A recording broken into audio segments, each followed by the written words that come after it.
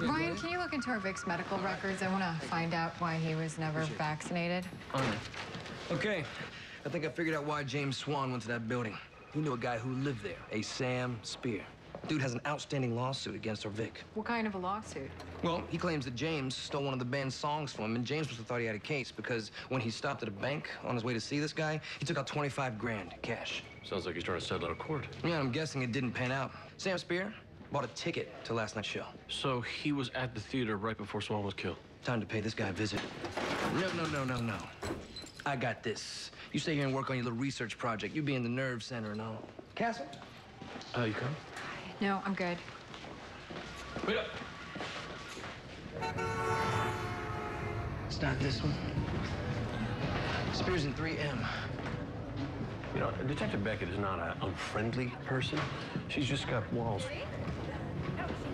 Let's call them layers.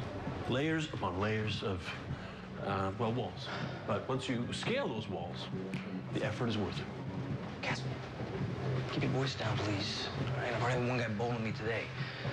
Element of surprise is key. See, I can be circumspect. Folks will be lost without me.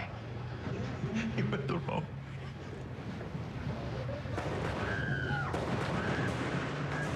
It's 3M. It's Spears' place. Drop your weapon! Ready? Let it go right now! Nobody moves! Get your hands up! Yeah. Okay, let me see your hands! Dude, what is this? Drop your weapon!